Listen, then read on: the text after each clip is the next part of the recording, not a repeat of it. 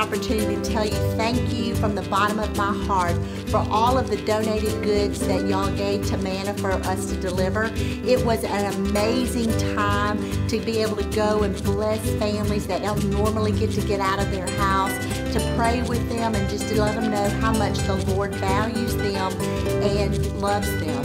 So I just want to tell you thank you for making that possible. Hey guys, in less than 2 weeks, the long-awaited Winter Wonderland will be here.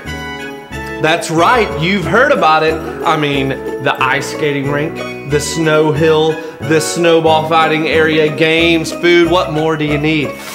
Hey guys, we're doing it as a church to reach out to our community.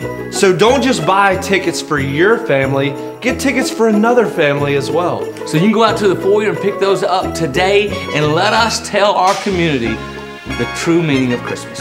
Yeah, because there's people who may never come to a church to hear a guy like this sing on Sunday morning, but they would come to an ice skating rink. What was that comment about singing? I don't know. Sometimes I black out when I speak the truth. It just comes out of me. Hey guys, we just want to let all you old people know out there. Wait, in case you didn't know what old was. Hey, Pastor Allen, come here. That's real funny. I'm not old. Let me show you what old is. Brother Kerry, come on in here. This is what old is. I want to invite all of the older folks that are in Seniors on the Move to come with us to Bellingrath Gardens. We're going to leave about 4 o'clock in the afternoon on the 18th of December, but you need to sign up and pay your money in the foyer either this Sunday or next Sunday in order for us to get the discount. We'll be carpooling, so we'll have another meeting to decide who's going to drive and who's going to ride. So sign up and go with us. Thank you. We all have scars, and every scar that we have has a story. And not everybody wants to tell their story. It's too hurtful, it's too painful, it's too embarrassing, or it's too revealing. But there are stories of healing, of hope, that are enlightening and inspiring.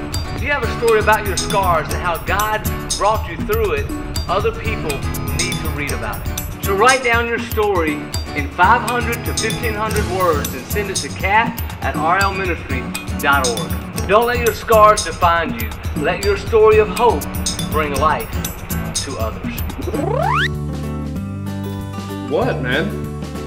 Moses got manna from heaven, I get snow from heaven. It worked for BJ, it could work for me. Hey guys, next Sunday night at 6 p.m. in the main auditorium, we're having our Winter Wonderland meeting. I know you're saying to yourself right now, that meeting is for somebody else. Ho ho, contraire, sir! This meeting is for you. If you're helping with the booth, if you're leading with the booth, if you think you might want to help with a booth, you need to be there. You want to be in security, you need to be there. You want to help in any way with Winter Wonderland, you need to know what's going on, so you need to be there. Next week we'll be talking about our game plan and different things that we're doing, so you need to be there so you'll know what's going on. See you there. Lord, let it snow on me.